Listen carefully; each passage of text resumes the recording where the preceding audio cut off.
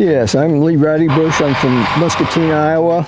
Been here a good chunk of my life, farmed a good chunk of my life, like 60 years. My wife seemed to think I needed to get out of the business, so I said, well, okay, whatever, boss. So I found that the secret of a successful marriage is 2 words: yes, dear. So. Yes, the bulk of the equipment hasn't been used since like 2020. That's kind of when I retired.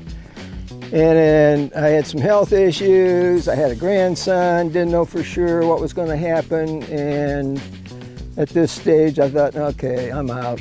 And so we're having to sell. The bulk of the equipment's low hours and always shedded outside of field equipment. Yeah, the 2 Massey tractors, the 7626, we're kind of in an interesting situation in 2014 where I needed another tractor in a hurry and decided to buy it, even though the main tractor is the 7624. The 7626, if I remember correctly, has like 240 horse and the other tractor is like 220 if you're looking at horsepower.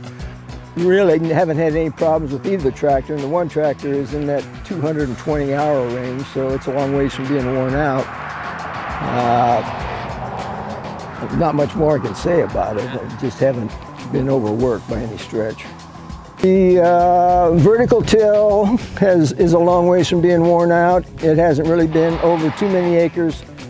I had roughly 800 acres in row crop of my own, and there were fair number of years that I had seed corn, so the equipment didn't get used.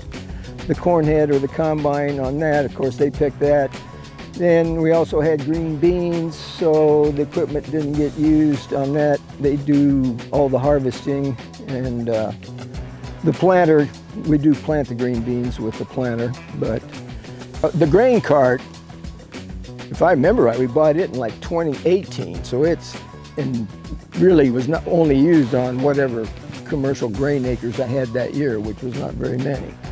None of this stuff has left the farm. All of it was used on this farm, so for whatever that's worth. As far as I know, everything's good to go.